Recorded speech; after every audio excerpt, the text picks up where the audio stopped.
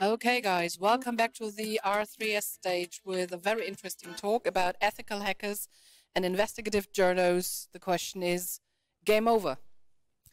And besides the most prominent names like Julian Assange or Edward Snowden, there are hundreds of thousands of courageous journalists and hackers out there who are being arrested, intimidated, or even killed, simply because they expose the lies, the corruption, and the war crimes of the world. Stefania Morizi, John Götz, and Andy Muller-Maghun will enter an open discussion in the form of a crossover interview where they will talk about hackers and journalists' common history, the current state of things, and hopefully perspective by the future. Welcome, folks, and thank you very much for joining us here. And the stage is yours. Thank you, Patricia. Thanks so much. Let me introduce myself, and then we will,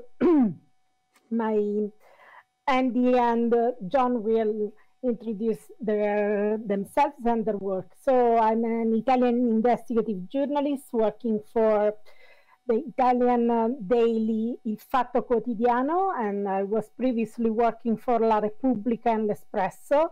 And the reason why I'm here is that in the last 11 years, I have worked on many releases of documents, WikiLeaks documents mainly, but also the Snowden files and other documents which fortunately were shared by ethical hackers, by activists, and so on.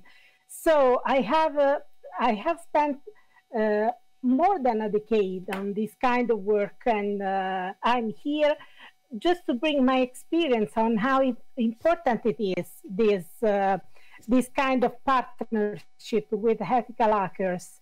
It was crucial, and is even more crucial. It was crucial 10 years ago, very new, and is even more crucial in these days because many things have changed, and the big tech and the importance of data and the importance of this community is more and more, so. So let me explain you why I started doing this kind of work. Everything started for me at least, back in 2008, when one of my sources stopped talking to me as a journalist. She was convinced we were under illegal interception, and of course there is no way to know whether you are under illegal interception as a journalist and source. But my source was convinced we were under illegal interception, so she stopped talking to me. She suddenly disappeared, and I have never known what she had. So whether she wanted to discuss something very important. I have never known what was the matter she wanted to discuss with me. Anyway, I was lucky to have this problem because I took it very seriously, because it was at that point when my source stopped talking to me that I decided, well, maybe I have to look for more effective way to protect my sources, because the traditional way, the old-fashioned ways to protect sources, which even in these days many newsrooms and many journalists use, are no longer suitable for this age of mass surveillance, where you have these powerful microphones. You believe you are meeting with the source in full secrecy and privacy, but it's not like this. And so I took very seriously my source and her concern,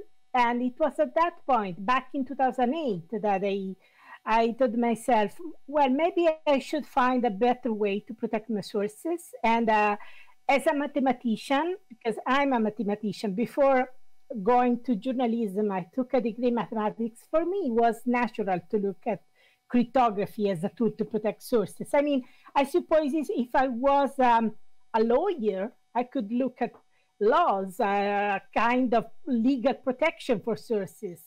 But I was a mathematician, so for me it was natural to look at mathematics, cryptography as a tool to protect sources. So it was one of my sources inside the cryptography, the expert of cryptography, who put WikiLeaks on my radar screen back in 2008, when very, very few people had even heard of WikiLeaks, because WikiLeaks had been established just 2 years before. So they had not published Collateral Murder or their big scoops. So my source put WikiLeaks on my radar screen. And for me, it was very, very interesting for 2 reasons. First of all, because they were using encryption. And in those days, no newsroom was protecting sources on large scale as WikiLeaks was doing, using encryption, not even the New York Times. I'm not sure. I mean, 10 years later, many people don't remember how it was back then. But in those days, not even the New York Times had ever heard of things like submission platform, encrypted communications with sources. So it was really new and really brilliant how they were using these advanced tools to protect journalistic sources and to try to protect documents and to make them available to the public. So I was really attracted by their way of pioneering these skills, and it was my language. You know, it was even if as graduate in maths, I just had theoretical knowledge of these things. So I never had to use encryption in practical terms. I just knew the concepts. I just knew the theory behind encryption. So I was not able to use it for practical reasons. And that's why I wanted to establish contacts with them, to learn from them. And because I like to learn new things, and I like to learn how to use these tools. So back then, no one was using these tools, and not even the New York Times. And they spent years before they introduced full-scale encryption, secure drops, and so on. But in addition to this, there was another thing which made WikiLeaks very attractive for me, and it was their courage. So when I realized that they had told no to the Pentagon, when they revealed basically the Guantanamo standard procedure handbook, their manual, and I realized that there was an organization saying no to the Pentagon. For me, I mean, it was really refreshing. It was really something big, because in those days, those were the dark days where, you know, I'm not sure if you remember, but the New York Times was basically infamous for publishing their stories about the Iraq War. The New York Times was infamous for calling torture as enhanced interrogations and so on. Or the Washington Post did not publish the names of the countries where the CIA black sites were based, the Eastern European countries. So for me, it was something which was much needed. That was my first approach to WikiLeaks back in 2008. And of course, I started establishing the first contacts. For me, it was really, you know, it was really difficult. First of all, I was really skeptical at the very beginning, because I had concern they might be, linked to the secret services, and I'm very paranoid when it comes to the intelligence people. I realize I have a very, kind of skeptical approach, because I don't like the intelligence services. I have seen how they enroll people, for example, in the technical universities, in mathematics, physics, chemistry, and so on. So I have always been hostile to that kind of world. So at the beginning, their approach was quite, I was very cautious. I was very careful about them. And I was trying to contact everyone who was in touch or even heard of WikiLeaks. And one night, they called me in the middle of the night. I still remember that first time they called me because I was sleeping and I could barely understand what was going on. They called me in the middle of the night and they said, "We are WikiLeaks." And it was July 2009. It was very, very hot in Italy, something terrible. And I was sleeping in the middle of the night. And they said, "Look, we are WikiLeaks. You should go to your computer and download the file. We would like some help in order to understand this audio file and try to understand whether it is genuine." It was an audio file in Italian, and it was about a well-known scandal, the garbage crisis in Naples. And so I wake up, I was sleeping, but basically I was sleeping. And I ran to my computer and I downloaded the file. And it was an important file, actually. It was an important file about the alleged role of the the Italian intelligence services. And I did some basic journalistic checks on this file in order to establish whether this file was genuine, whether the facts were actually correct. And we published for the first time this file the 6th of August 2009, which means well before the Afghan war logs, collateral murder, and so on. And since then I never stopped working on these files, and for me it was really, really important because I think I have learned so much from them. I have learned to deal with sources, with journalistic sources, and I realized, thanks to them, how naive I was in dealing with sources, how naive I was in my communications with sources. So I learned a lot from them. I learned how to deal with these technologies. And more than that, I even learned how to make these documents relevant for a large public, because they have a different approach with respect to with journalists. So I learned a lot from them. And more than this, I learned even about technologies. Just to give you an example, in these days, we are all concerned about Corona. And if you look at the UK, at the United Kingdom, you can see how slowly this big tech is basically infiltrating, I would say, the health services. They want their data. They want the UK patients' data. And so you have this big tech, you have Google, you have Palantir, you have these companies which want to access the health data of the UK patients. And slowly, little by little, they are doing this, getting contracts secretly. And there is very little information about this. And probably they will be able to infiltrate the health service and getting it privatized.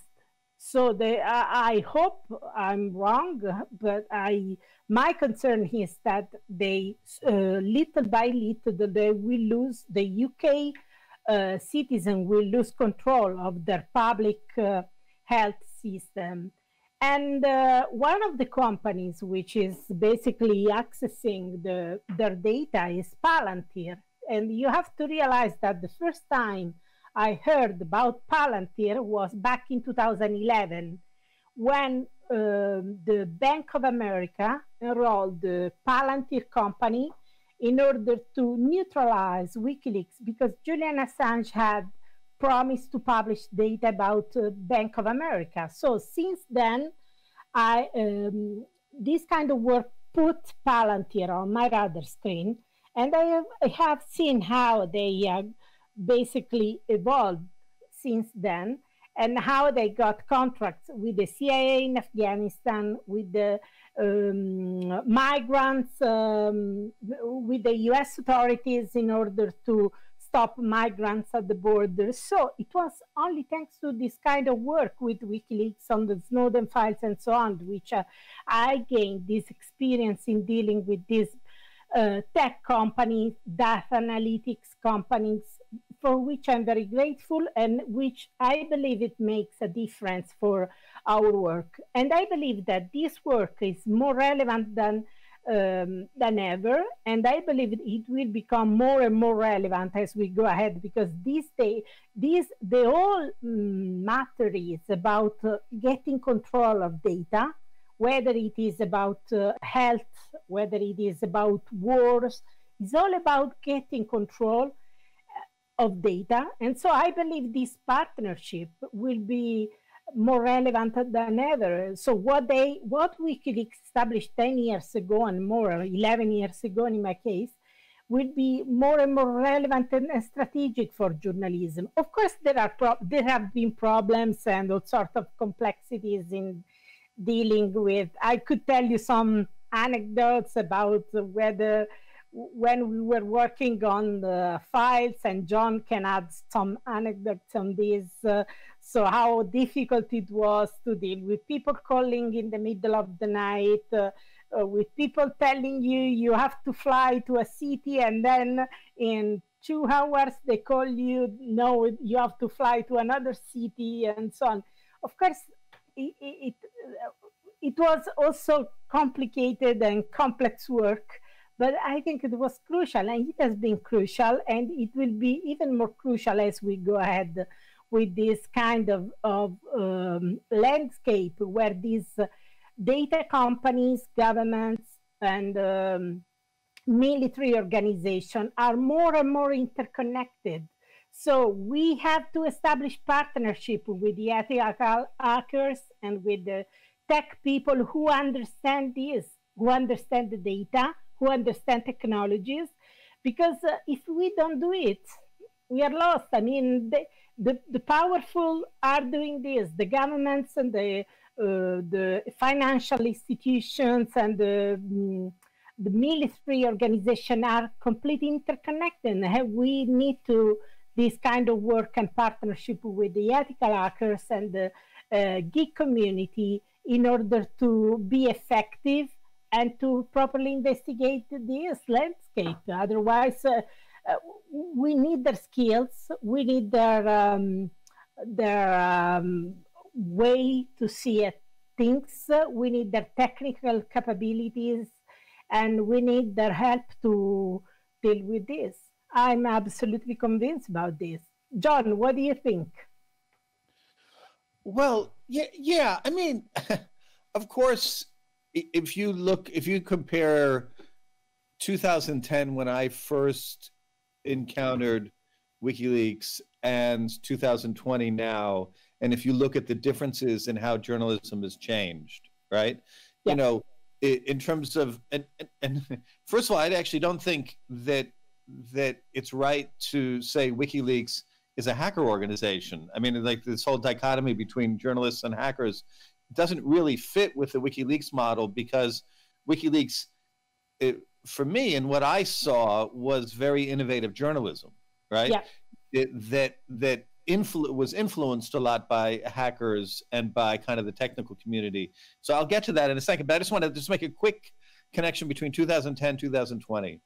Yeah. This whole notion of collaborative journalism, right? You know, Panama Papers and you know, all of these different projects that have gone on, which are great. You know, that was a striking innovation by WikiLeaks, yeah, right? Absolutely. You know, the submission system, right, was, you know, which basically, you know, every newspaper in the world now has this idea of having a secure submission system. That was a complete innovation.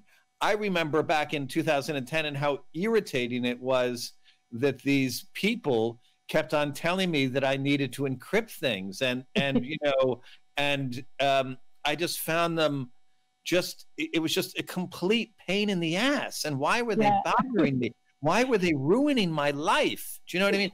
Didn't they, you know, and so there were, you know, crypto phones, and it was my first experience with Jabber, and, you know, and all of these kind of things which didn't really exist, at least in my experience in journalism at that point. I hadn't run into it. Maybe others had. I hadn't run into it at all.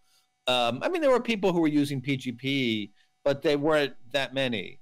And so those are all things that are, you know, but I just wanted to make kind of a couple of observations about how, like, the different communities, you know, there's also tension. There are also things that don't work very well, right, between investigative journalists and hackers. And it would be kind of fun, I think, to also talk about that a bit. Because I see kind of two different trends coming. After 2008, journalism got financially a lot tighter. There was the financial crisis. There was a lot less money for journalism. Yeah. And there was less money for investigative journalism, right? This is the time that the first kind of collaborations began between WikiLeaks and in my case, Der Spiegel, when I was at Der Spiegel back then, and The Guardian and the New York Times.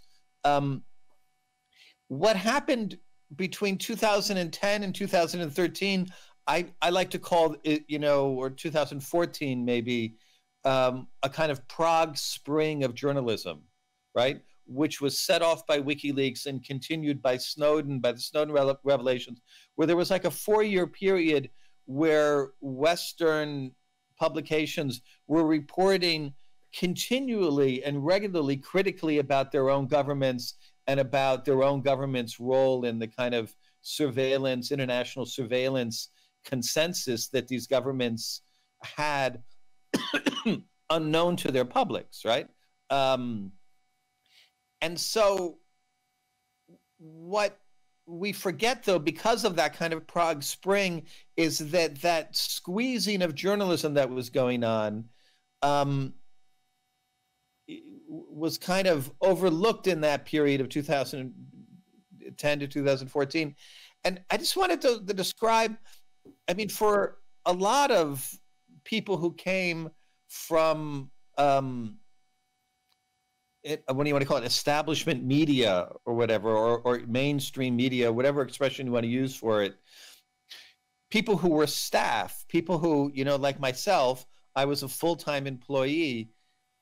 When you encounter the geek community and the technical community for the first time, you see often people who are basically kind of like a neoliberal wet dream. Do you know what I mean? They're entrepreneurs. They're willing to work through the night. You know, they're against public television because public television is controlled by the state, you know, and have this kind of, you know, they're kind of like what Milton Friedman dreamed of, you know, this kind of entrepreneurial mindset, right? Kind of a crude, I mean, but again, when you experience journalism like I've experienced in Germany and in the United States and in Canada where I've worked, you know, there's also this kind of, you know, herd immunity, you know, to thinking in a lot of journalism, right? So there's this kind of, you know, kind of capital city journalists, you know, who, you know, often are rightfully called microphone stands. Do you know what I mean? Yeah.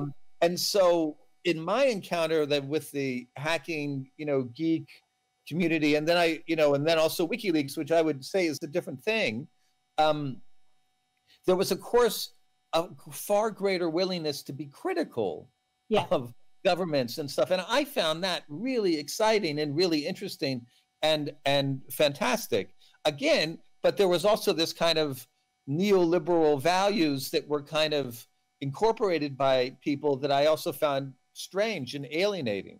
Anyway, Andy, what was your experience? Well, I mean, I'm coming from a different background, as I'm coming from the CCC scene. And, I would say my personal history was also heavily influenced by trying not only to understand technology and playing with that and so on, but also the incidents that where hackers got killed, like the KGB story was Karl Koch in 1989, and then later the Tron story here in Berlin in 1998. That was latest for me the point where I really had the impression I need to understand what is going on here in respect to intelligence services. What role do they play? What's the interrelationship with media? How can it be that the media environment that was friendly to us for a while then finally walks away if one policeman makes a comment, oh, it could have been suicide because he was afraid to go to the army, which like made no sense in that scenario, but that's just a stupid example of a complex world. So when I started to work with journalists in a more professional way, and maybe I would say the experience with the Edward Snowden material, so with the NSA material, was when I really got deeply involved on a daily basis, working with journalists, helping them to understand technology, processing stuff, anonymizing it, redacting stuff, and so on, and all the complexity. I think there is a different mindset here to observe, because journalists come not only from this established media, there's also different journalists out there. There's journalists who deliberately want to help those in power to stay like it is. They actually want to do their 9-to-5 job. And the moment it gets critical, like you're dealing with CIA, with NSA stuff, and they make it clear, no, we don't want you to publish this, and they make it very clear to the legal department and so on. And then, okay, in Spiegel, we had the luck, we had the chief editorial, we had everybody on board. Still, we had to be careful and listen to legal advice and play it by the book and so on. But there was obviously other journalists who straightforward thought this is a betray of whatever. So, and I think you learn the different characters then while you walk, and not all journalists, even not all those who call themselves investigative, are really that critical of what they're doing. And all these technology components, when it comes to using encryption, you could translate in the hacker scene, you would say, oh, that's bad OPSEC, bad operational security if you deal with a source and you forgot to do the encryption, or you leak, kind of like what happened to the Intercept. The Intercept was a project where Julian Assange, he used to say that's like an astroturfing thing. So they stole the idea of what WikiLeaks was doing, like with the submission, source, submit stuff, and so on. And they somehow gave people the impression they're doing the same thing, just maybe more specialized and even more professional and less character-driven and so on. And then this reality winner, this young lady, comes with some material, sends it by the post, and they somehow forget to destroy the envelope. Yeah. And like, she's completely exposed, she still sits in jail. And the question is, was this a failure? Or was it maybe deliberately to destroy the idea that an organization could protect their sources? Like, we could say, okay, Chelsea Manning, that also didn't went well.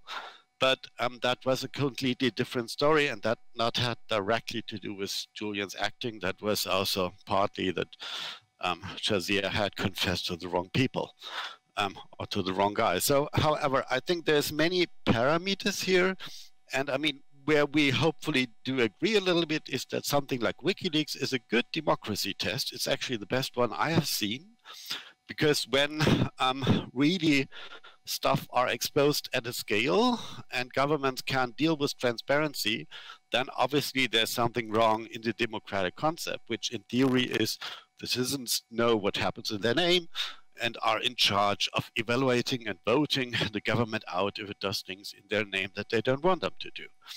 But what I think what is missing is a complete reflection from the journalist side, not only of you two guys, I'm more talking about at scale. And unfortunately, this has led to a confrontation.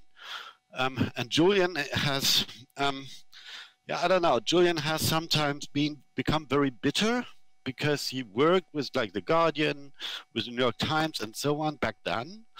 And he had the impression that at some point when he had brought them the stuff, and they had the opportunity to again be the best buddy of the government, they started to write about his dirty socks and his appearance, dialogues in the meetings instead of the war crimes that the material he brought up to. And this bitterness is, of course, bad, and this has led to more escalation and fractions and so on. So in an ideal world, we could talk about how we can combine the best of these worlds, because today I see, again, many journalists who, on the one hand side, they all enjoy getting material. On the other hand side, not everybody is really ready to see journalism as something that can also, the price can also be get into trouble. So a friend of mine, Michael Sontheimer from Spiegel, he used to say when he learned journalism, he's an older dude, when he learned journalism, it was about to change the world when people became journalists. And now these young people, they become journalists to win journalistic prizes. And that's a complete different thing. So that it's more about making a career and being, you know, in the established media and so on. And while, of course, now we have a complete different media scenario out there. We have all these kind of funny websites who call themselves news websites with their own financing, often also leading to, yeah, corporations and parties and whatever. There is still a lot of values to discuss here, and that's, I think, what we should do a little bit, because that's where I'm coming from, the idea of, you know, freedom of information and so on. Just one tiny point. I mean, I don't think it's fair to say, use the word instead, because, you know, I mean, I'm very critical about a lot of what The Guardian did, but to say that they didn't report on war crimes and stuff is not true. No, no, that's no. But at some point it changed, didn't it? Well, and the other thing I just wanted to say is that we've also experienced in recent times kind of counter-narrative journalism and counter-narrative thinking, you know, in the Trump era, very much like in a German context, basically has been like taken over by the AfD. And so when you come with, you know, and the Trump right, and, you know, and kind of right-wing populist kind of movements. So traditionally in that kind of pre-period, when you came with counter-narrative, it was generally seen as kind of more pro-enlightenment, you know, exposing the government. And often now I see, you know, again, all leading from 2008, where things get tighter and tighter, where politically things got even more tighter, and where counter-narrative is almost, you know, or not always, but is often seen by leadership people, you know, they're immediately suspicious, you know, is this, you know, right-wing populism, right? On top of that came the incredible kind of conspiracy theories that the Trump era brought along. You know, of course, there were lots of right-wing populist conspiracy theories, but there were tons of conspiracy theories that the liberal center also took on. The idea that Russia was behind almost everything, you know, that was wrong in the United States, that, you know, was the cause of Hillary Clinton losing the election. It was the cause of Brexit. You know, the idea, you know, this like kind of monocausal Russia thing that like went on. I'm just saying that made a lot of journalism less possible. Anyway, sorry to blab on. Go ahead. No, I mean, no, I'm with you. Just 1 second on conspiracy theories. I mean, we both discussed it many times, and my accusation to this point is that while it is true, there's completely stupid conspiracy theories, and I mean, Nazi Germany is a history lesson where the Nazis simplified a lot of complexity that led to an economic crash and gave people a very simple answer and created hate and so on. So I'm very well aware of the mechanics, but holy fuck, there is conspiracies out there. And if you look at what happens to Julian Assange, and what's going on there in his trying to get a legal you know, due process treatment or whatever, and what's going on surrounding it, yes, there is conspiracies, and there is people who conspire on high level.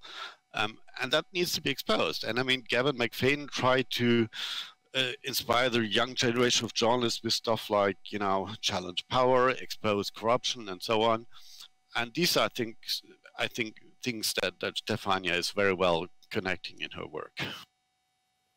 Well, I think I would not use the word conspiracy in the case of Julian Assange. I think they use it in a very instrumental way. With a surveillance company that turned against him? How would you call it? No. That's, yes. I mean, with the all legal case, I think they were, I mean, you know that I have spent the last 5 years trying to get the documents about the case because, you know, without the facts, you cannot understand the case if you don't get the documents. So if I look, for example, at how the Swedish case has been used in order to keep him, you know, arbitrarily detained for basically 9 years inside the embassy, it's unbelievable. I mean, and when I got the documents from Sweden, I couldn't believe they released me those documents saying, basically exposing how the UK authorities were telling the Swedish prosecutors, don't come here, just question him only after extraditing him. And when I got a copy of these documents, I couldn't believe it. And they said, look, they are providing me the smoking gun. I mean, they are providing, which probably they, I don't know, they probably didn't even realize that it was the smoking gun. I don't know why they released me those documents. But in any case, if you look at how they use this case in an instrumental way, it was not a conspiracy, but it was rather using something in an instrumental way.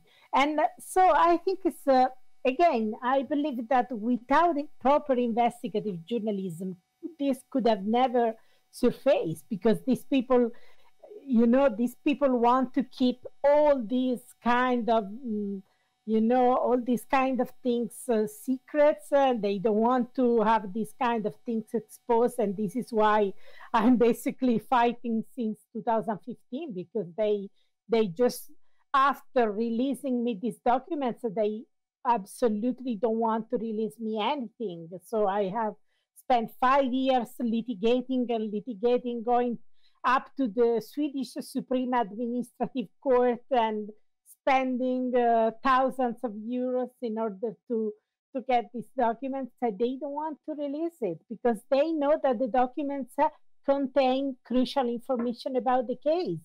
And the documents contain crucial information. Why? Because they still keep writing the documents as if the freedom of information doesn't exist. They write down things.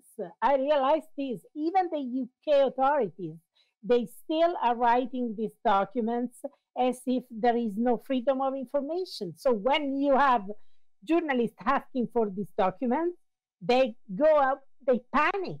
They basically realize that the old things get exposed because they still write down everything on their documents. I mean, this is true for the Swedish prosecutors and the Swedish authorities, and it is also true for the UK authorities, and probably also for the US authorities, because they are doing all they can to stop access to the US documents.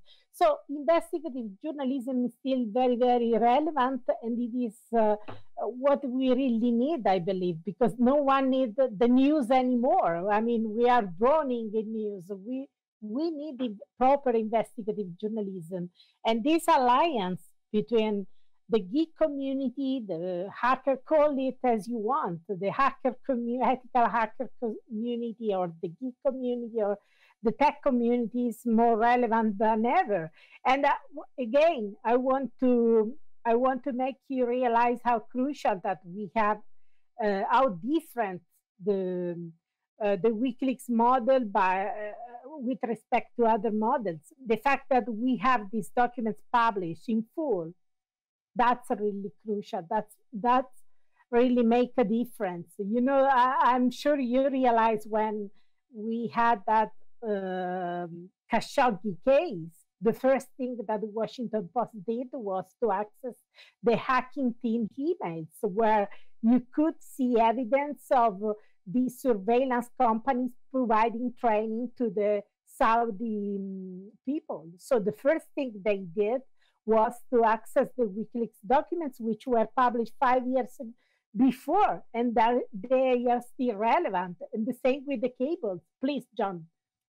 No. I just wanted, just a short point. I don't want to interrupt you. I just wanted to say that, I mean, that was one of the things I wanted to mention earlier. It was also in terms of 2010, 2020 innovations that have happened.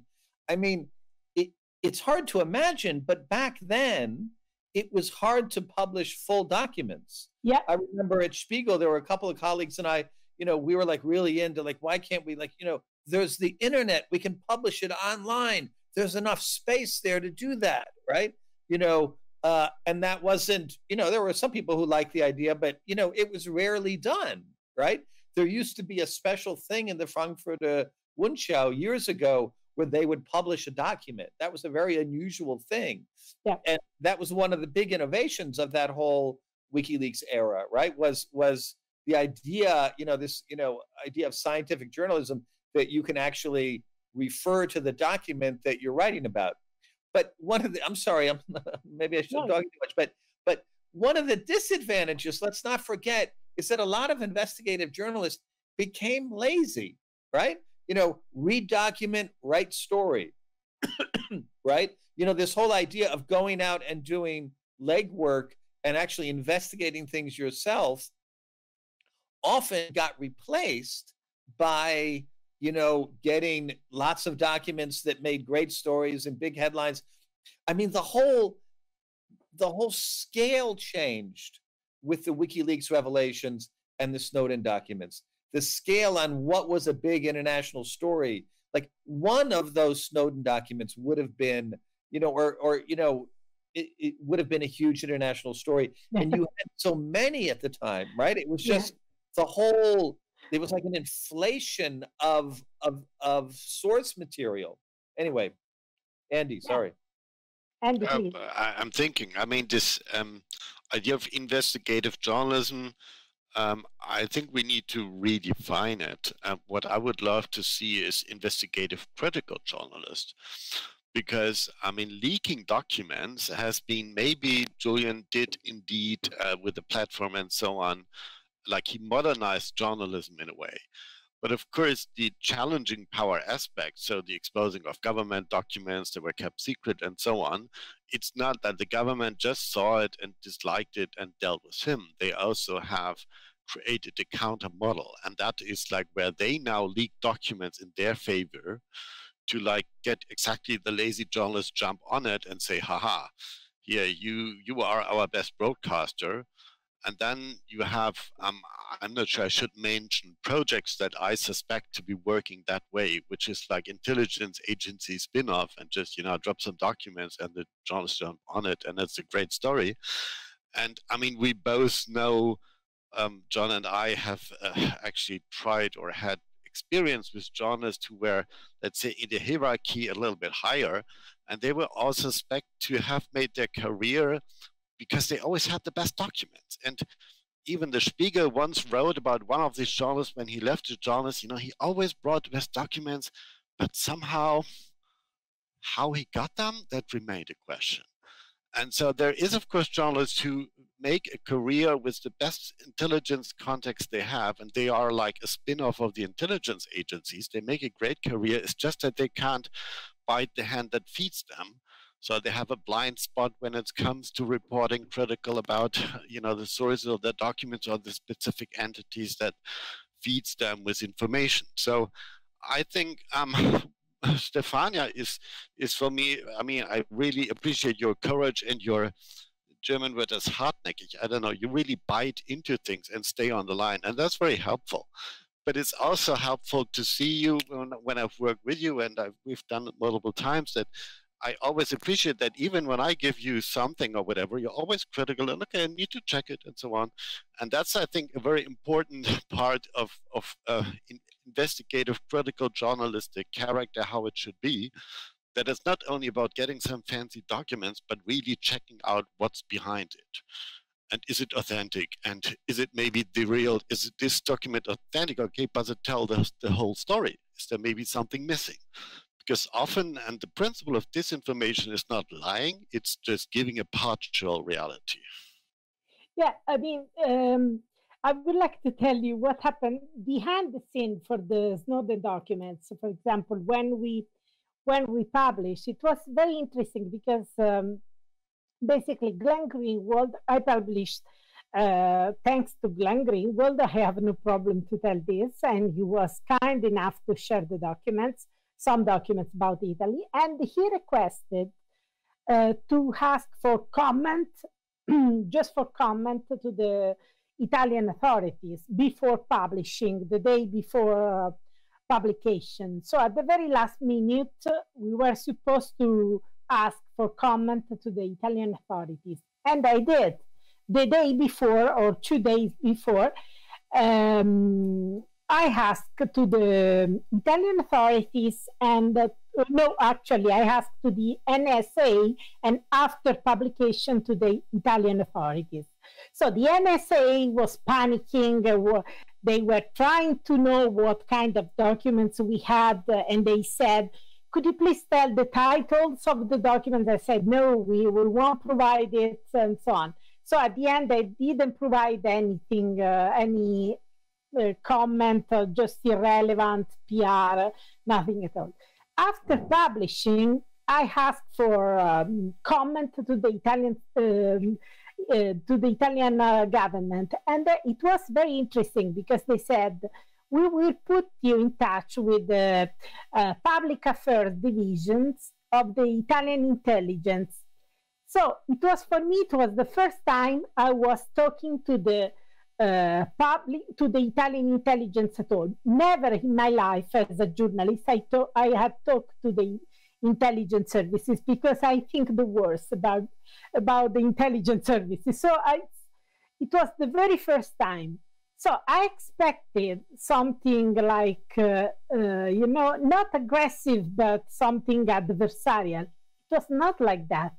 It was like they were very warm and very friendly and very, you know, very welcome. And at the end they said, we would like to work with you, not to influence your work, but just to have an exchange. And they said, thank you, and never contacted them again. But just to let you understand how they approach the journalists. They are trying to be seductive. They are not adversarial at all. So, I mean, I imagine that for some colleagues, it's quite an attractive, you know, it's quite an attractive relationship because you are welcome. We will explain you. We don't want to influence you. We just want to provide you some facts.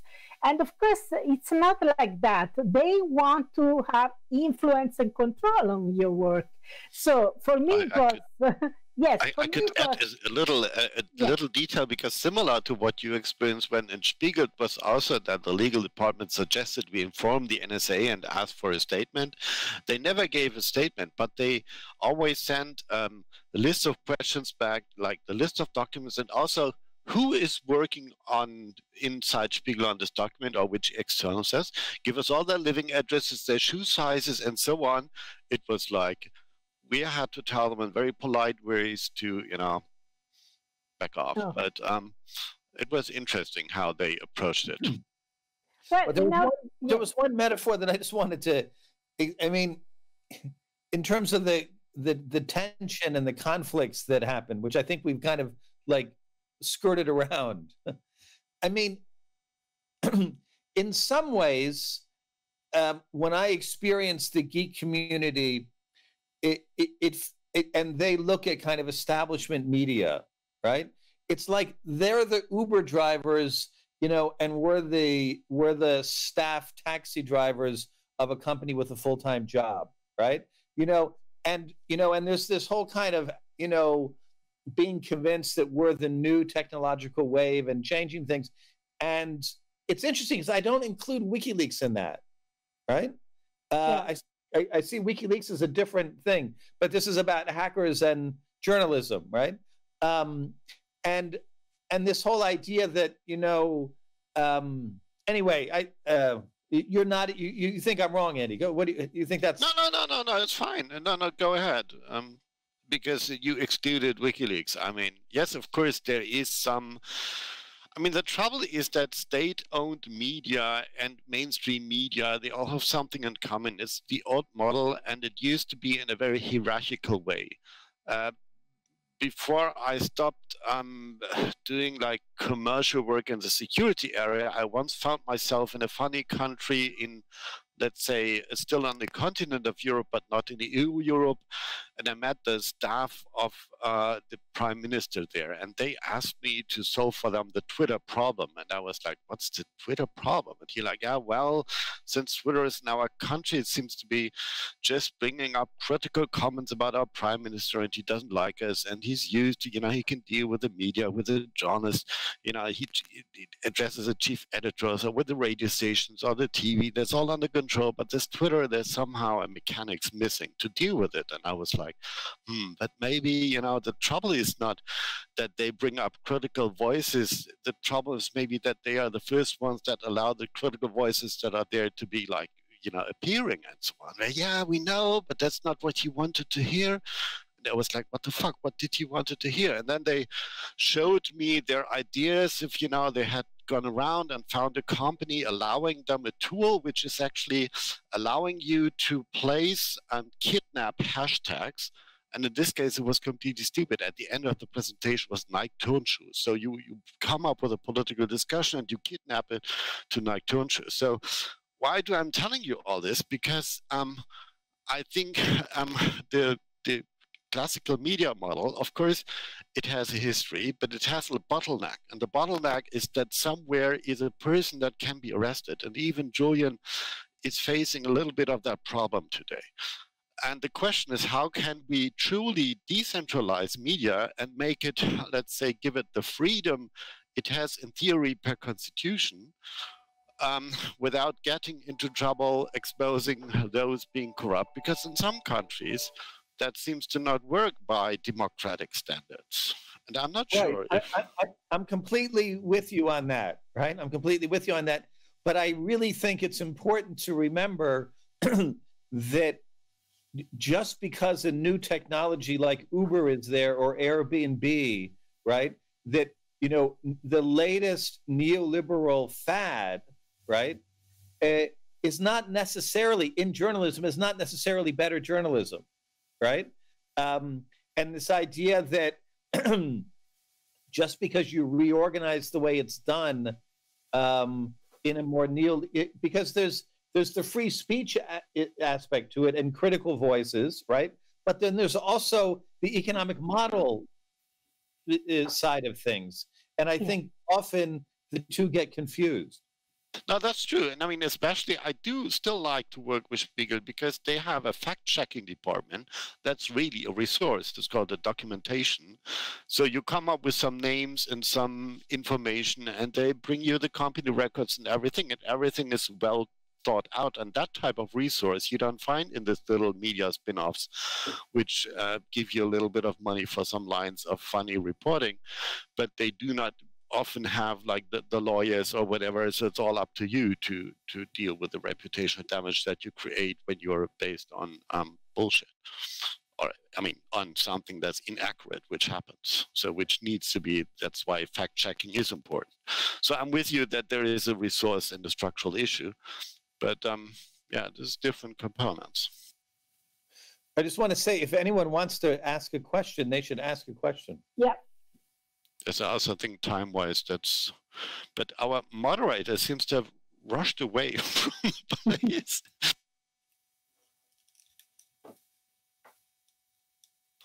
They're left from where the rocket flies. There was this lady, Patricia.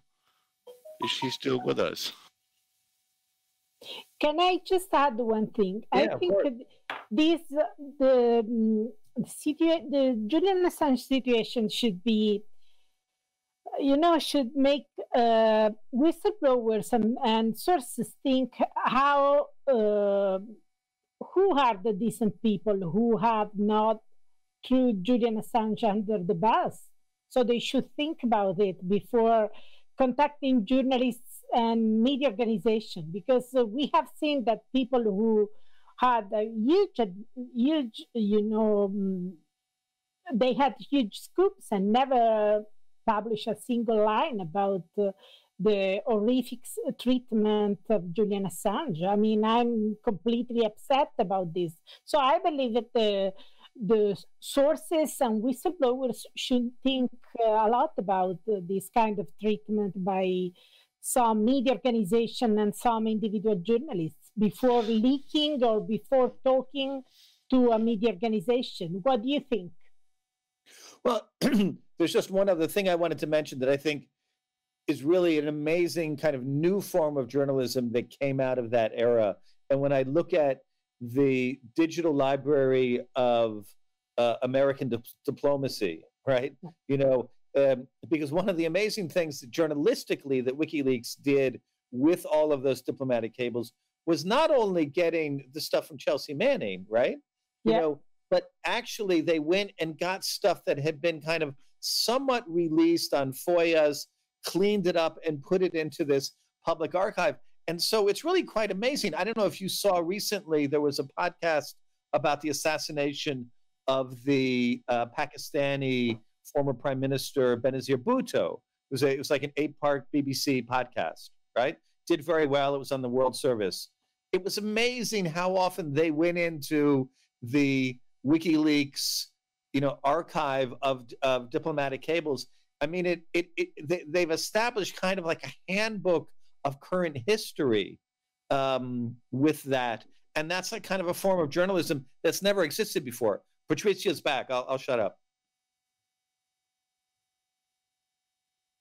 Patricia, do we have first questions or should we continue here? I think we're on for the first question. Did I hear that right? Just 1 second. Yep. Okay. So the first question came in. How can we ensure journalists working in investigative space are familiar with secure communications techniques like OpenPGP, XMPP, and others? Who wants to reply? I can tell how. Well, it's hard work. We have to ensure the software is usable. Otherwise, we'll have to babysit the Stefanias and the John Goetzes, sorry to say it like this, on their labs and help them to work with it. Where Stefania is very good, she has a mathematical background, but many journalists are overwhelmed by the complexity of the technology on top of the complexity of the issues they're dealing with. So we need to make things simple and secure. Yeah, I mean, it needs to be better designed, right? It needs to be easy, right? And the idea that you're going to, go to all of these incredibly secure measures of talking and communicating with each other about something that you're going to put in the newspaper in a half an hour is sometimes brain dead. Yeah, I mean, we could start a dispute here because the trouble is, of course, that sometimes you have highly critical information. And even when talking to a journalist in the same room, like you have to ask, would you please leave your fucking iPhone or your Android phone outside of the room and so on? Because otherwise, even starting to talk about anything is already a lost cause. So I think, unfortunately, John, it's not only about making technology simple and secure. That would be beautiful, but it's also about the mentality of, okay, I got something to protect. I take my responsibility, and that's often missing. Improvable, we could say. Although I can say that in my world of journalism, the use of encryption between 2010, 2020, when I look at that difference, it's very widespread. Discussion groups happen on encrypted chat systems. That didn't happen 10 years ago. That's really changed. Of course.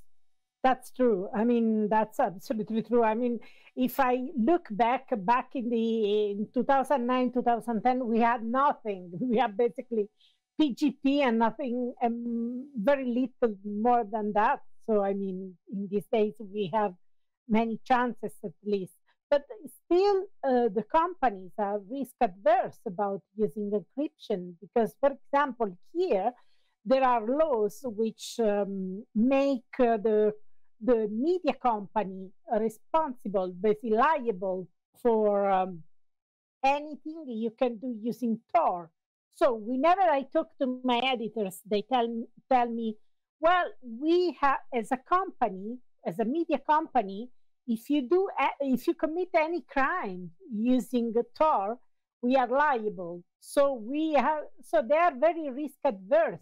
They are still risk adverse. So most of the time I had to find other solutions. And as about sources or whistleblower approaching journalists, I think they should be careful in understanding who has an experience in dealing with this, who has, for example, who offers some encryption tools to get contacted, secure drops, or PGP or things like that. If a reporter, if a journalist doesn't offer this kind of solution, it's very difficult because they just have to contact him via email.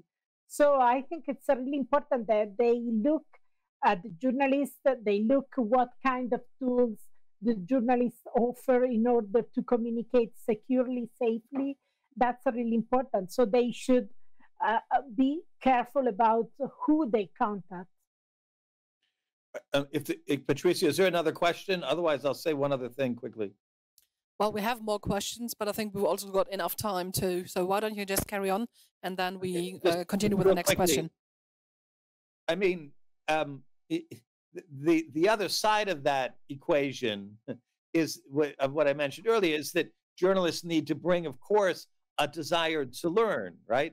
And a desire, of course, to protect their sources, but also a curiosity and a respectful approach to, what is it that can be offered, right? How can I be helped? And I just want to say, personally, when I look over the last 10 years, actually someone you first took me up with years ago, Andy, when I look at these people who I've dealt with over the years, it's amazing how patient and how nice and how thoughtful they have been with my technological retardedness. And I just want at this point want to say thank you. Anyway. Anything more to add? Yeah, maybe just one little aspect. Of course, the security aspect and the whole aspect of the mentality, and what we see, that the CIA, that Pompeo was not very pleased with the publications of their stuff, and the State Department, Hillary Clinton was not, and so on. While Julian currently faces a shitty situation, and others surrounding him as well, I think we don't have to underestimate that the strongest signal the Pompeos of this world try to send is to their own people. So, so the reality winner, the Chersia Manning treatment, is also something very important to have a look on it. And the question is, how can we, so that's a huge responsibility to anyone involved, technologists as well as hackers, as well as journalists and so on, to ensure that we don't bring people into that kind of trouble. And that's, I think, what should be in our minds to really is the goal, to do not get people into jail when they provide crucial information for critical review of governmental actions and so on. That's, I just want to add one thing, and that's why it's important to, for a source or a whistleblower, to be very careful about who they contact. It's not enough to contact the Intercept because they have a good history of working on the Snowden files. They have to be careful about contacting the right journalists, because it makes a difference whether you contact a journalist who has an ethical approach and has skills. I mean, the Intercept, in the case of Reality Winner, did very badly. They could have done very easily whatever check. They had the Snowden files. They had a lot of people with experience. They didn't even contact their own security department, as far as I can understand from articles. So, I mean, it's all about contacting the right person. It's not about the organization. The organization is not enough to contact the right organization. You have to contact the right journalist, someone who has an ethical approach, who is serious about protecting sources, and who is willing to understand how source protection work, who has an experience in dealing with this kind of situations. Yeah, I mean, just one quick thing, and then we should get to the next question. But let's not forget that, as far as I understand it, I may have this wrong, but the journalist who did the Reality Winner story is the same journalist whose lack of operative security played a role in the arrest of the CIA whistleblower Kiriakou. Yeah, absolutely. Right? Anyway, are there other questions? Absolutely. So the next one is also an interesting one. How can we ensure investigative journalism continues to exist? It is very expensive. It is very niche in most media organizations. The intercept is good to have, but their existence is based on the goodwill of a single entrepreneur, if I'm not mistaken. Oh, I'd like to say something quickly about that, if I may. In a country where you have public television, don't get lost in neoliberal libertarian nonsense about abolishing public television, because the idea that public television, and of course I work for public television, I should say that, but is a way of funding journalism which is not based on the profit motive. And I think that's an important, I'm not saying it's perfect in all cases and in all countries, but it is a model that should be continued. Anyway, Stefania and Andy. No, I agree. First of all, I agree with you that we need public journalism, absolutely. But in addition to this, I think that the readers, listeners can do a lot. They can just pressure and write to the media in order to keep the journalists doing the right work. So they should be interested rather in clicking in whatever get published, whatever silly things get published. They should stimulate people and press the media organization to do proper investigative work rather than just publishing or relaunching stories. So they can do it. I mean, they should email to our editors, they should email to our editors-in-chief in order to understand which directions, which kind of journalism they care most about, because they can do a lot from this point of view. Andy. Yeah, I mean, I have some thoughts on this, but it's very tricky because, I mean, investigative journalist often is based on legwork, as John said. It has to do with critical mindset, and sometimes you need a huge amount of resources. I mean, Stefania, I don't know, engaged how many lawyers working on the FOIA stuff?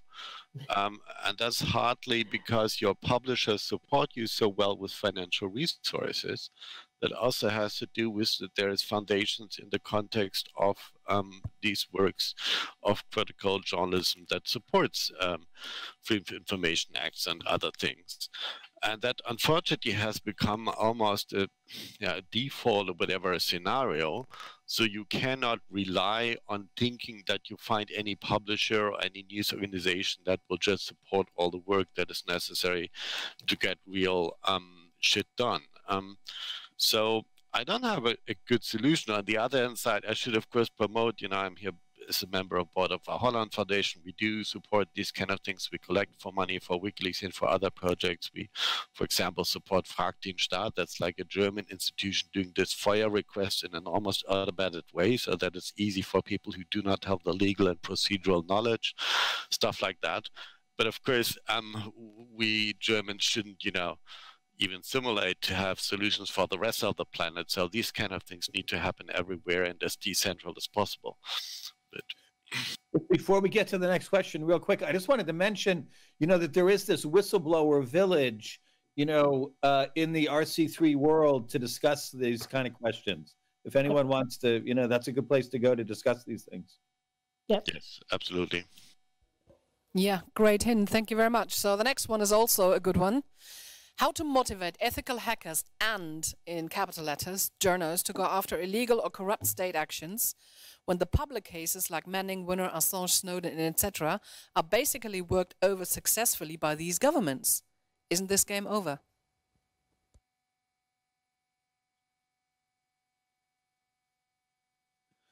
Well, that's an interesting question. It really is. I mean, I think for a whistleblower to look and see the incredible impact that those stories had, that kind of Prague Spring of journalism from 2010 to 2014, kind of the WikiLeaks Snowden common era, it's amazing the impact that that stuff had. And it wasn't useless. It wasn't, you know, I mean, and in the Snowden endgame, you know, I think, you know, congratulations. I think he recently just had a baby, you know, a few days ago. I mean, yeah, what do you think, Stefania, Andy? I mean, I think this journalism has been so important that we absolutely have. Can you hear me? Okay. So I think this journalism has been so important and game changer that we cannot afford to lose it. So, I mean, that's why we have to defend the whistleblowers and Julian Assange for his terrible treatment. We cannot afford to lose these people. We cannot afford to have these people treated this way, because this is precisely what the governments want to do, and we have to fight for them, because we cannot get them in prison for life. We cannot get crushed, because that is what the governments want, and we have to stay with them. That's why I was telling, whenever a source or a whistleblower contacts a journalist, should consider how that journalist treated Julian Assange, because many of them got huge scoops and then they are silent in these days, which is, I think it is completely unacceptable. For me, it is a kind of, you know, it is a kind of unacceptable behavior. It's both professionally and ethically, I believe. So it makes a difference whether they spoke out for Julian Assange or whether they have remained silent. Yes, I would like to point out two aspects. The one is, I really think it is totally fair to say that many mistakes happened within the context of Julian's work, of WikiLeaks' work, of all the investigative journalism, even looking back to my own work in the Snowden context. You know, I'm very open to sit with anyone together and to like also say, okay, this is the shit we've done wrong. This needs to be improved. I maybe don't have a solution, but I can tell you exactly how it went wrong. So I'm trying to be as self-critical as possible. On the other hand side, I do not like the attitude of saying, okay, you know, it's all fucked up. Julian will die in prison, and everybody else will be arrested, and that's the end of the game, and so on. Because of two things. The one is exactly what Stefania said, that, you know, that's exactly what the governments want. They want to give you the impression that you're done. Secondly, there is this huge group dynamics, even in CCC, and it's kind of a pleasure to today not sit in front of this huge auditorium with 3,000 people, because either you are on that hero track and, you know, haha, you done the greatest work and blah, blah, blah, and everybody's happy, or you're on the loser track and you're like, yeah, okay, shit. So, and this group dynamics are really not helpful if it comes to sorting out in a very fine granularity way what went wrong, what can be done better, and how do we move on. And I mean, it was not expected that governments would just be happy to lose their ability to keep things secret, and that the CIA would be happy to like have their secret tools published, or that the NSA would be having their secret methods to surveil all of us, our telecommunications, published. So it was kind of to be expected. Yes, that's right. But on the other hand side, it hasn't done in history before. So how should Julian have better prepared for it? Like live in a bunker? Would that have saved him? You know? So and also the state repression makes it very difficult to have an honest public discussion about everything that went wrong. Do you know what I mean? It's because sure. There's some legal things as well that are not helpful, and some sociological things, and human beings sometimes have behaviors and blah blah blah. No, I'm with you. Okay, but I'm just saying I would like to have a constructive discussion. And I think it's fair to say that, yes, mistakes were made, of course, but also things were a bit unique and have not done before. And we needed to do that experience maybe for others who will do better than we, to not make the same mistakes again, at least. And I'm not giving up as far as it goes, but yeah, it has become a little tricky. And what currently would be helpful again is to get a little bit more of the mainstream media understanding that this is also about them. Because if, you know, Julian gets into 175 years for Espionage Act and so on, of course, he'll not be the last one. Yeah. By the way, let's not forget that, of course, there were mistakes. Mistakes were done. But at the end of the day, Julian and WikiLeaks did extremely well. I mean, they published documents. And of course, when you publish documents, you can make mistakes. If you don't publish, you don't make mistakes. I mean, I don't want to dismiss the Panama Papers. They were incredibly important documents. But at the end of the day, it's WikiLeaks that published documents, make them fully available. So if you make documents fully available, millions of documents, of course you make some mistakes. It's normal. But at the end of the day, it was greatly exaggerated, everything, even the threats. I mean, 10 years later, 10 years after publishing these documents, we are still discussing the victims that never were. I mean, never were. There was never, ever a single victim. No one died. No one was injured. No one ended up in jail. And we spent a lot of time discussing the victims. That was not even the things I was meaning when I said mistakes. I was more talking about in the relationship with established media, for example. Sometimes people got a little impatient on the side of the more technology and hacker-minded driven people with, you know, these kind of things. I think there were too many fallouts that were not helpful, that now play out to be not helpful. But there was also a lot of energy against things brought up. Let's try to get. We only got 10 more minutes. Let's try to get. Okay. No, hold on. Yeah. Sorry to interrupt you guys, but we are getting. This is why I ran away, because I was getting direct feedback. Obviously, we have a lot of people in the audience who would love to hear your WikiLeaks talk again. So. Two options. So we have a couple of more questions related to this topic. However, we can just expand your streaming time a little bit because we do not have an adjacent talk. So we could give you actually an additional half an hour. So half past 8. If you don't want to do this, totally up to you. But again, so we're getting a lot of questions. People asking, can you repeat your WikiLeaks talk? What are you meaning, me, or are you talking here about this all round? I think, Andy, this is mainly going to you, this question. Okay, I can do that, but I would prefer that not to do it right away because I would need to get my slides, and that was a technical fuck up this morning, or this 2 o'clock thing. And I think this is why so many people would like to hear it again. Sure, but I would like to not do it right here and right now, but give me a time slot either tonight or tomorrow, and that's what I suggested also to the guys who I was in technical contact from this other stage to do. Yeah, I can't continue, but you're welcome to continue without me. That's absolutely fine. I mean, we've also got 2 more questions here in this related to this talk. We'll sort that out. Yeah, let us sort my talk out maybe separately, logistically, when is a good time, and Okay. you tell me how we do it. Okay. What are the other two questions?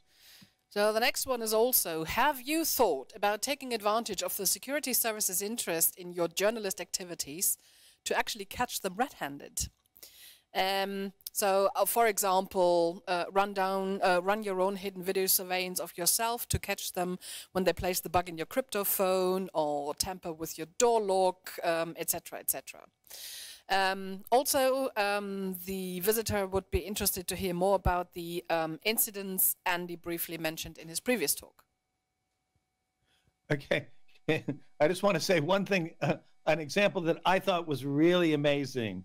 And it was from a very major newspaper, a very important international newspaper. I was contacting this journalist about a story he had done about a German general in Afghanistan who had been in favor of kind of more bombings or whatever it was. I can't remember the actual content of the story. And he was experiencing intense surveillance. And he immediately said we should only communicate via PGP. But then on the open line, he kept on hinting, he didn't say it, but he kept on hinting that the person behind the surveillance and trying to suppress the story was his source. He didn't say it was his source, right? But he kind of, you know, he kind of played along and gave the impression that someone could come to a conclusion that he was the source, and he kind of reversed the game. And I thought that was really clever and funny. Yeah. Did it work? I don't know. We had fun doing it. Yes, I think I will answer on that question separately. Of course, I mean, when I got first time in the embassy, actually my first scene was Laura Portas, who had been the day before, and she was still doing documentary filmmaking then. That was before Snowden, by the way. She led me to the last room there where Julian had some little space, and put her camera on and asked me to pull the curtain to the side. And I was like, okay. So I went in front of her, pulled the curtain to the side. And what happened then was completely unbelievable. And it was like 3 policemen immediately jumping in front of me, a second row building up, a third row. And it was like, what? I just touched the curtain. Like she was filming it. So we were like, okay, this is a bit intense, and this is like in every Hollywood movie you would say, this is, you know, fucking Hollywood switch away. This is too ridiculous, but that is how it started there. And of course, we had many ideas on to make, you know, understand the surveillance by triggering it and so on. And it's not that it didn't happen, but at some point you realize, you know what, should we maybe stop making jokes here? They might cut it out of context and bring it up against us, because of course when you sit there over hours and have a drink, you start to make funny, start to develop funny ideas, and that's, yeah, I'm still, that's a very tricky situation, because especially with someone like Julian, who was very long in there, and of course you have this attitude to cheer him up once in a while, but I'm not sure I made all the best jokes, if that was wise and so on. I don't know what about your experience, Stefania? John, you were also there. Well, I'm very interested in checking what is going on with the Spanish investigation about our targeting inside the embassy, because, you know, as I said, my whole work about the WikiLeaks and later on about Snowden was basically due to the fact that my source back in 2008 had stopped talking to me, because she was convinced she was under surveillance. So 11 years after of all this work, learning to use encryption, learning to use anti-surveillance techniques and so on, now I want to discover how far I was, whether I was able to protect the sources. Because when I was inside the embassy, I had very important information with me, and they got access to my devices. So I would like to understand whether they were able to access the encrypted data, whether they were able to decrypt it, And I'm very, I'm very, very happy that we have an investigation, a Spanish criminal investigation, because, not so many episodes like that happened to me. But for example, back in 2015, I was heavily targeted and my important data was stolen to me. And I filed a criminal complaint in Rome and nothing happened. Then, basically in 2008, I went to the hospital and my medical record disappeared into nothing. Again, I filed a criminal complaint, nothing happened. Now I want to see what happened in Spain. Maybe the Spanish investigators will be more effective in investigating this Spanish story, this targeting inside the embassy. And I think we are very lucky that we have a criminal investigation, because in this case they cannot say we are paranoid. There will be a criminal investigation, there will be a judge, there will be a prosecutor looking into it and getting factual information and getting, criminal evidence. So I'm very curious to see what is going on.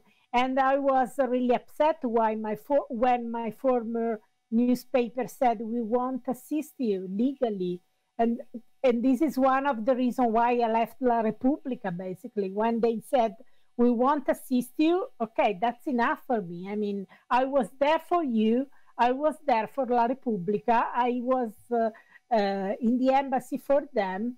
And my journalistic contract required them to protect me, and I was left completely alone. So, I mean, it's one of the reasons why I left. I wanted just one sentence, and that is, I just wanted to say how happy I am that Norddeutsche Rundfunk, NDR, the broadcaster I work for, actually, did follow through and filed a complaint about the surveillance of NDR journalists when we went to the embassy, which is now part of the Spanish investigation. Was there one last question? We've actually got 3 more questions for you to go. Wow. Okay, let's quickly. I have to go at exactly half. Well, then a quick one, because this is addressed to all of you. So what is the future of international investigative journalism empowered by hacking? Is it something that is going to vanish, absorbed by the mainstream and confined in a niche, or are you more optimistic about the future? I'm optimistic. I mean, I know that there are, I'm optimistic, and I think this kind of journalism is crucial.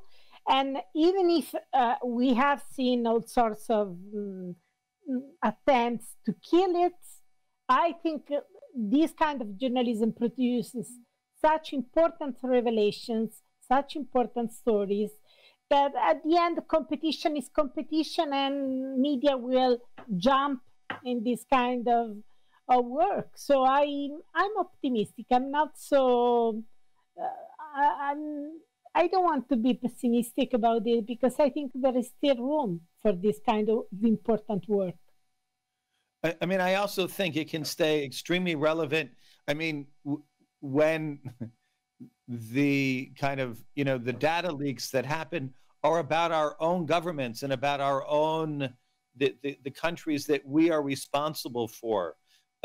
There's a lot of journalism and data leaks about countries, that are doing bad things in other places, and that's good journalism, that's fine journalism. But I find like our primary duty is to report about the crimes and the misbehavior of our own governments and our own kind of Western alliance. And when data leaks and whatever, working together with hackers goes in that direction, then I remain very optimistic. Yep. Yeah, I can be optimistic when I talk with Christians. Sometimes the Icelandic Constitutional Court has made clear that publication of material, even if it was obtained illegal, but it turned out to be in the public interest, there's no liability for the journalist dealing with it. And that's, of course, very important for Christian Nielsen working as the chief editor of WikiLeaks these days. So, and that's something that maybe is not clear in all jurisdictions yet, but I have some hope for continental Europe on that.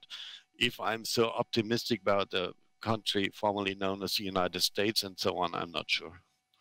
I have to sign off. I have to sign off.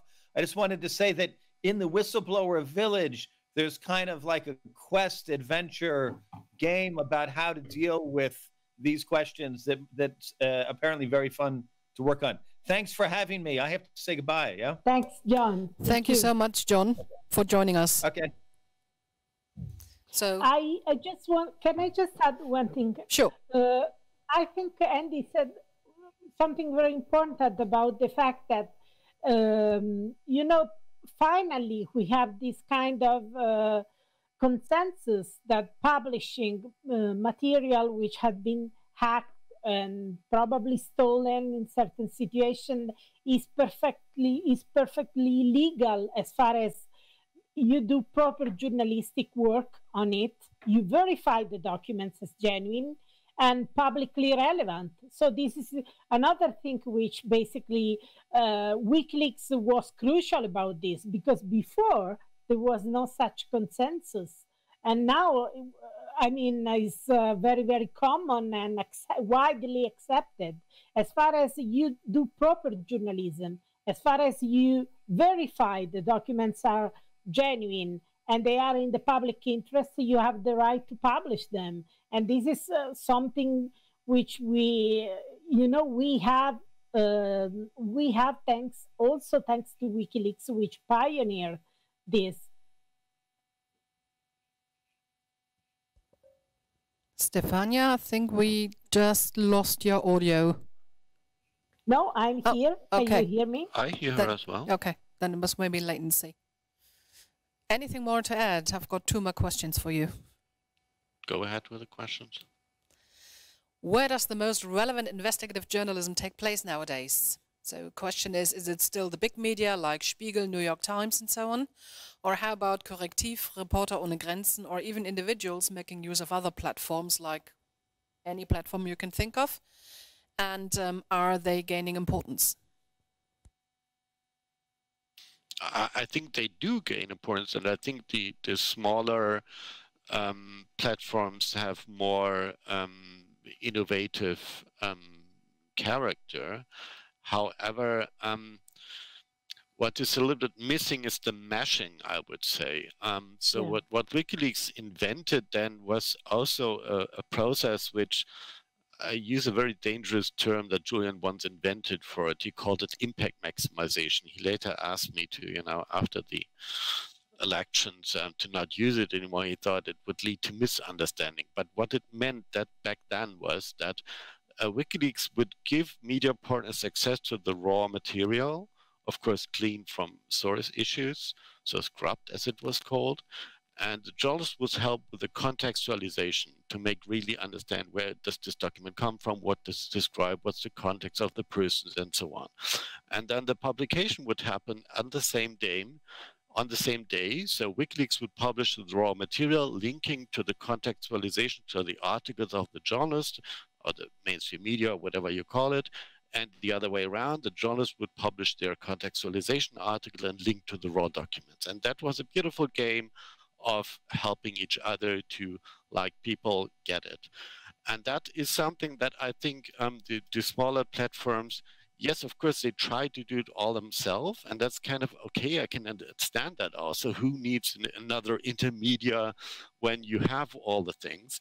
But on the other hand side, to reach out to more people, you do need to kind of find out how to channel that and so on. And there's, I think, more work to be done. Without that, you need to end up working for mainstream media or whatever, but maybe at least find some procedures, some processes, or maybe befriend a journalists who are interested to help you bridge the gap. Because often the trouble is you publish something on your very innovative thing, no one realized it is. 2 weeks later, you go, maybe you are in this context of the mainstream media, and the journalist there wants to report about it. And he goes to his chief editor and says, hey, look what I found. And says, yeah, but that's 2 weeks old. That's old shit. We can't report old shit. And that's so weird because you lose the momentum and then you get accused that it was already published. And this has become a very weird attack channel to keep things out of the normal media environment. Yeah.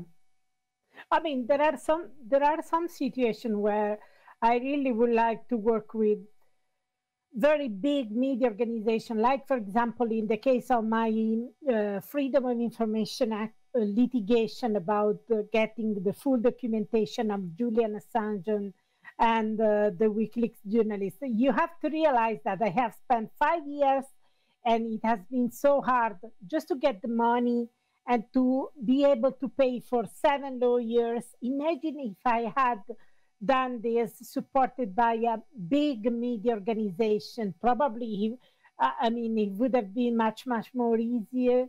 And I would have spent just 1/10 of the effort. But at the same time, I realized that no media was willing to do it. So probably if I was working for the Associated Press or Reuters or BBC, they would just not do it because they haven't done it. So there are pros and cons, of course, but at the same time, there are pros which are being able to pay for lawyers, which is really important when you do investigative journalism, because the first thing they do is to attack you legally. So you have to be able to pay for lawyers or to pay for compensation in case you lose. And you have to have this big legal department able to support you. So it's really important that when you work as an investigative journalist, even if you work for a small organization, but you have to be very careful about the fact that they have to have a good legal department, because that's crucial for an investigative journalist. They can be small, they can be a small organization, but they have to have a very good legal department, very good lawyers, because that's crucial. Otherwise, you cannot do proper investigative journalism. This is my experience. I have worked on the investigative journalism since 2006, which means 14 years. And, but Stefania, maybe you should explain. I mean, I know you very well. I know you don't love lawyers. It has to do with the threats that are coming. I think you should explain that a little bit, why you need the lawyers. Well, let me mention one of my investigations back in 2009. So I had this garment factory, which was an Italian one, but it was operating in Karachi, in Pakistan. So, for example, I spent 1 year just investigating what they were doing to local poor and local workers, employees, horrific things.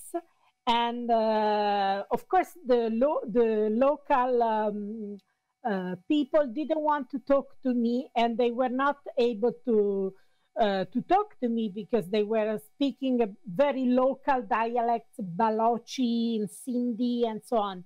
So I basically asked for help to local organizations working on workers' rights. I asked for help to local organizations working on environmental problems and so on. I spent 1 year investigating this case.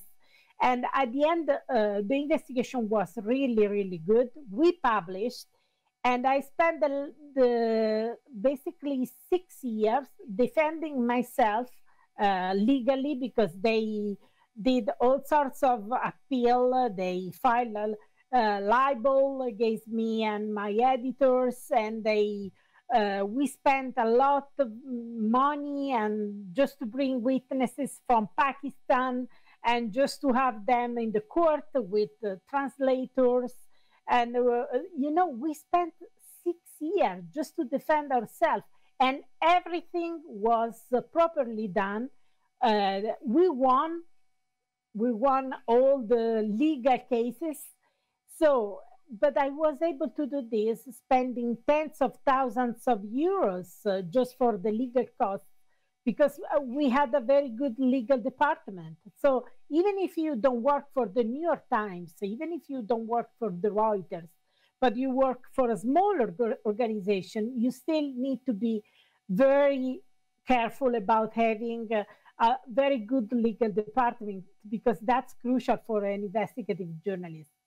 That's absolutely crucial. And they know how to make this litigation more and more expensive for years, filing the criminal complaint, the libel cases in the most expensive districts. So that is very, very expensive for the journalists. They know how to exploit politically sensitive districts for the litigation. So it's very, very heavy work, and you have to be able to pay tens of thousands of euros in this work. That's why it's crucial to have a media organization with a very good legal department, for my experience.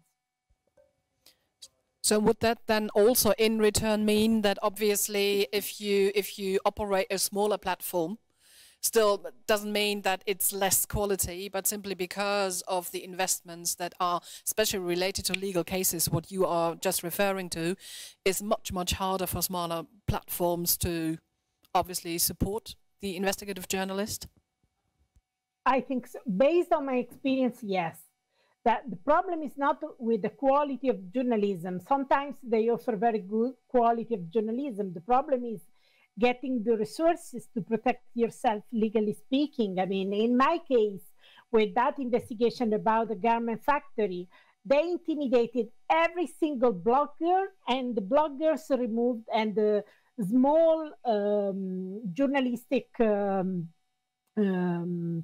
entities just removed from their websites my investigation, whereas my newspaper, which was basically able to sustain the legal costs, didn't remove it at all. And we won the case. After 7 years, we won the case. We never removed our investigation, whereas the small platform, they just got rid as soon as they got the legal threats, you know? I mean, it remains important to check out, even with the big, the small, or whatever platforms, where the money is coming from. Not all of the new platforms out there are really as neutral and maybe in the same line of interest as you would think as a critical journalist. So yeah, there's some warnings to be spoken out here. Yeah, so coming to the last question, and that is maybe a nice next step referred to or compared to the previous question. And this one now is, do you think that the media today are not covering the Assange case in a much more larger scale because they're afraid? For example, is the treatment of Assange in this sense already successful, or are there any other reasons? What's your take? Okay. You want to start? Yes. I don't think it is a matter of them being, scared at all. I don't think they don't want to do it just because of it is not politically, it doesn't pay well, politically speaking. They know that this kind of support for Julian Assange doesn't gain you powerful friends. Quite the opposite. It gained you powerful enemies, and these people don't want to lose their good relationship, don't want to damage the good relationships with the State Department, with the White House, with the CIA, with all these establishments, which is really important. So I think this is one of the reasons. That's why I invite whistleblowers and sources to be careful about these dynamics, just have a look on it and realize that if you rely on a journalist, if you contact a journalist, it should be a decent one. It should be one who is siding with Julian Assange in this terrible situation. They are crushing him, and they have been doing so for the last 10 years. and what they have done to him is completely unacceptable. And we published the very same documents and never got arrested, never got put in prison, never got even questioned. But they crushed him, they put in prison, they tortured him psychologically. And this is not my opinion. This is the opinion of the UN Special Rapporteur on Torture. So it's not my judgment, I mean. So you have to be very careful who you are contacting, because if you are contacting a journalist who just make a lot of profit out of these coups and then kept silent about this horrific treatment, probably he will treat you in the same way as a source. He will get the scoops and then just be silent and do absolutely nothing about you, which is completely indecent, I believe, completely unacceptable, both professionally speaking and ethically speaking. Andy. Yes, I mean, coming back to the question, of course, what happened to Julian is that as he was like the key person building up WikiLeaks, that he has provided some attack surface that has been used in such a massive way that he has become almost a non-person. I mean, it was all about his, you know, alleged rape thing. It was about the his behavior. It was about this and that. It was no more about his role as a journalist. And now people realize, oh, he's not sitting in jail because of his behavior or whatever. He's sitting there because of his work. And that's what they were after. But the desolidarization has taken such an effect that it has taken quite a while and some policemen to carry him out of an embassy for people to realize what this is about. And of course, the hundreds of pages that we're facing here in the lawsuit from the US side, the response of the defense and all that ongoing shit show in that court case that the British government tries also to keep as intransparent as possible, at least how they treat him. So I find this a very heavy struggle, but I do have some hopes that people get the memo. And I think many people do intuitively understand. And that's also what they want. They want this intimidation. They want this, you know, we'll deal, we'll hang him at the highest tree and so on. I think journalists have two elements of struggling, and the one element is really to say, hey, wait a moment, this guy has been unfairly treated even by the media. And secondly, this is about the future of journalism. And the second point, I think we're getting there. The first point is also becoming slightly better. But there is also this difficult transition period right now where everybody's talking Trump versus Biden. For me, the most dangerous man out there seems to be Pompeo. And I'm not really sure that Trump is a driving force there. Pompeo for sure is. But I will talk about that in my talk when I finally can do it with the slides at a later point. I just want to add one thing. What makes me hopeful is the fact that more and more people realize that Julian is in this situation because of his work. And it has been so from the very beginning. And even The Guardian and other newspapers could have easily discovered this, just filing their freedom of information request and discovering how their authorities were telling the Swedish they could have done it, but they didn't do it. Exactly. They could have done it from the very beginning. And but why didn't they? They didn't. Of course Why not? Why not?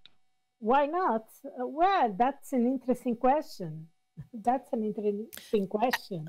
And I think this is what the last question refers to. Have they been too afraid?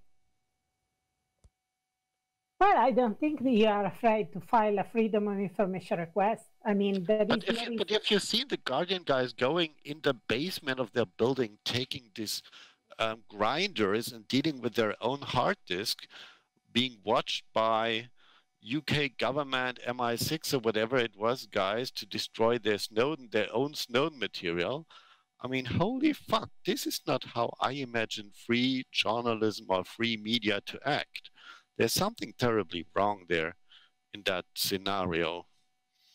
I agree. At the same time, I agree. I would have never destroyed. Really, I would have never accepted anything like that. If I ever have such an experience of the secret services threatening me and asking me to destroy it, I would just say, look, I will make you appear like, China or Putin, Russia, or maybe North Korea. I won't destroy them. You can do whatever you want, but I will make a fuss. I will make a big scandal. I would never destroy it. But in the case of in that case, they were under kind of threat, I would say. But in the case of the freedom of information request, they could have filed them. There was no legal risk, no risk whatsoever. I mean, it didn't require a lot of resources. It was just about filing a freedom of information request. That's maybe they were threatened with things we don't know. Of course, that's possible. I don't exclude such, but I think there is much more. I mean, I think it's a more likely scenario is that they just. I mean, it's about how journalism is in these days. I think it's something even more serious than the threats by the national security complex. It's all about these superficialities, all about this. You have to realize, for example, that we have, during the Julian Assange hearing, one of the most important media outlets, the Columbia Journalism Review, published an article with some very unreliable information about Julian, saying that Julian was charged in Sweden, which is one of the very clear things he never was. I mean, there are press releases by the Swedish prosecutors telling that those were just allegations, were never charges. Well, I contacted them. They refused to amend their article. And this is why I think it's much more about how journalism is conducted in these days. It's all about superficiality and the sensationalistic approach.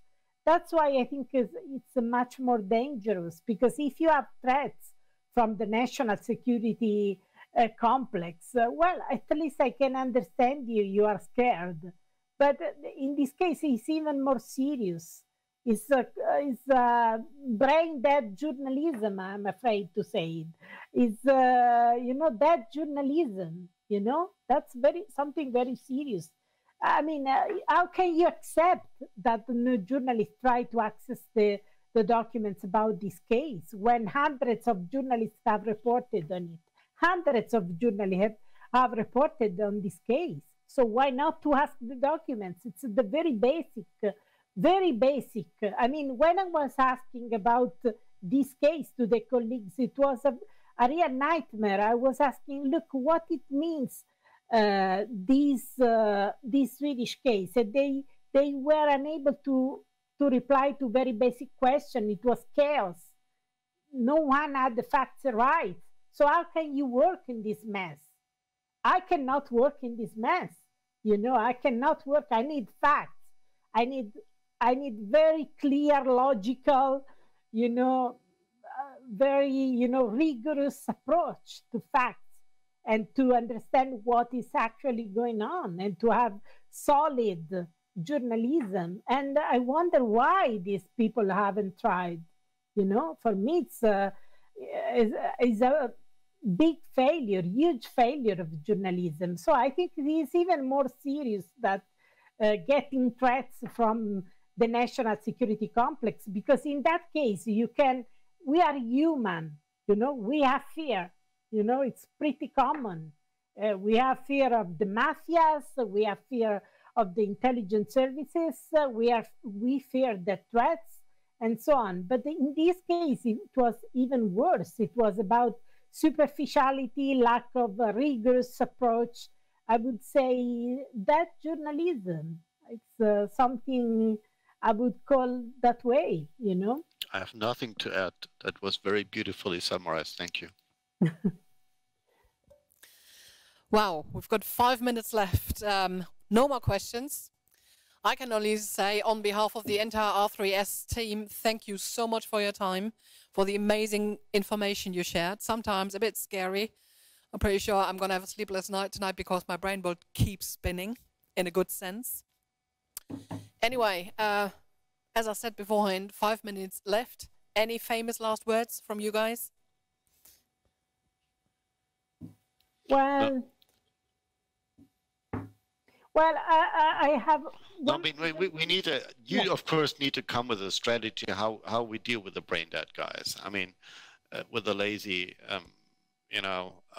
journalists in the game. How do we get them back into thinking, or at least get them moved out to dealing with horses or sheep or whatever, so that others can take over the journalistic, critical, and investigative job?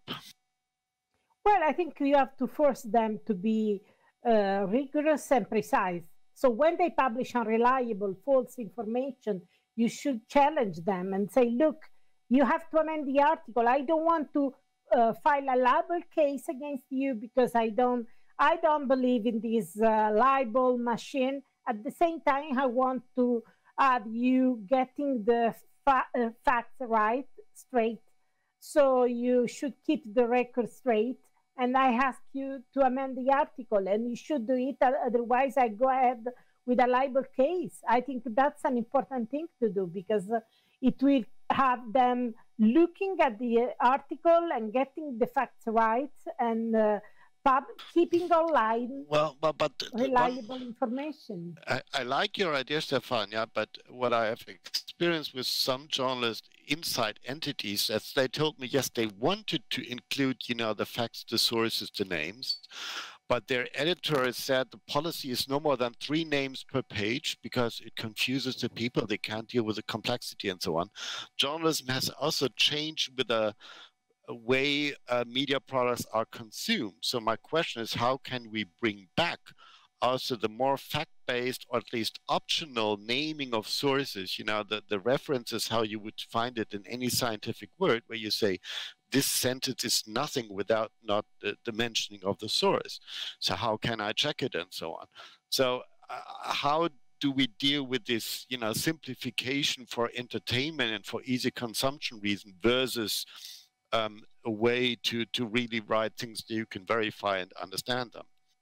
This is a very important question, of course, and I cannot address in few seconds because we have very little, but it's a crucial question. How can we publish information which is verifiable by our readers so the trust is established and you can have trust and you can trust that publication and that article? That's a huge fact, and I think we have to address it because in these days, we are far from those days where the journalist published and nothing happened. In these days, you have people on the social network telling you wrote bad things is completely wrong. You got the story completely wrong. And unless you are able to keep your reporting and your investigative journalism credible and solid, you lose your reputation, which is everything for a journalist. So that's a very important matter to discuss, but we cannot do it in a few minutes, of course. Well, if you can do it in 10, we've still got some more time left until the next talk is on. Fortunately, our technology is running stable and does not kind of give us a headache. So if you want to add a few more words to this important question, please go ahead. Stefania, I mean, technology-wise, of course, in the internet, you can easily link to sources and so on. Yeah. It's much more easy than in print. There's also not the argument of the space or whatever. The argument often seems to be the simplification of the message versus the complexity of the whole story or whatever. And so this does require also an attitude change in the chief editors of this planet to always think, oh, you know, we can't bring all this complexity to our readers. They need it simple and slight and as easy to eat up like a sandwich, and the anti-advertisement break that goes hand in hand with it. So I'm wondering what's the mentality that provides someone trying out to bring out a media format. I mean, some outlets and some entities, some media projects do that. They do link more sources and so on. But it seems to be also the fear to be appearing not like the unique great source and the only place of the universe where the truth is written, but just one place that is well networked. I don't know what's the fear there, but there must be. Maybe you can talk about that mentality that seems to be also an issue, not only with the journalists itself, but the environment they work in. Yeah, I mean, I agree with you. I mean, they don't want to address this complexity. They want as smooth as possible. And then there are the legal concern and all sorts of problems. I know, but at the same time, we have to find a way to make this, this information completely verifiable. And, I think one of the important things is to be open to the feedback. So in this case, when I was contacting the Columbia Journalism Review, and they were not accepting to amend their article when, in fact, they got the story wrong about the Swedish case. That was completely unacceptable to me. I mean, I'm telling you that I'm qualified. I have worked 5 years. I'm bringing you original sources. I'm bringing you the press releases by the Swedish prosecutors mentioning allegations rather than charges. Do you believe that the Swedish prosecutors are telling lies about the fact that they had no charges but rather allegations? It's unbelievable if you believe so. I mean, that's completely unacceptable. So sometimes you have these editors who are, open to criticism. They are smart enough to address people challenging them, and that's good. Other times you have these editors which are completely, hostile to this kind of approach, and they don't want to deal with it. They don't want to address criticism or any kind of feedback. That's very annoying. That's completely unacceptable because, and I believe it's a very stupid approach, because if you are happy about it, if you are convinced you have done a good job, you are verified, you have a solid fact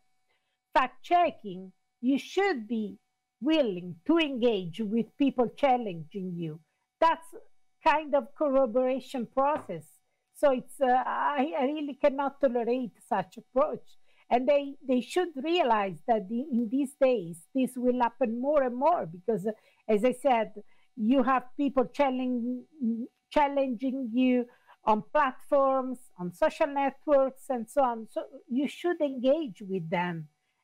Of course, if they criticize you respectfully, I'm not saying you should engage with people offending you and so on, but you should engage with people who politely and respectfully challenge you and brings you facts. I mean, that's crucial. I mean, that's the difference between real journalism, honest journalism, and propaganda and bad faith in journalism, Makes sense to me. And obviously an audience who is reading your articles, who's reading your content, who's listening to what you have to say, and then supporting all those journos who really take their job seriously, obviously. Well, the only thing I can say is grazie mille. Thank you very much. Vielen Dank. It was really great to have you. Thank you for the super valuable information you shared. Really excited and looking forward to hearing more. Thank you so much for being with us. Buona serata. Okay. Buona serata. Right. Good night, Stefania.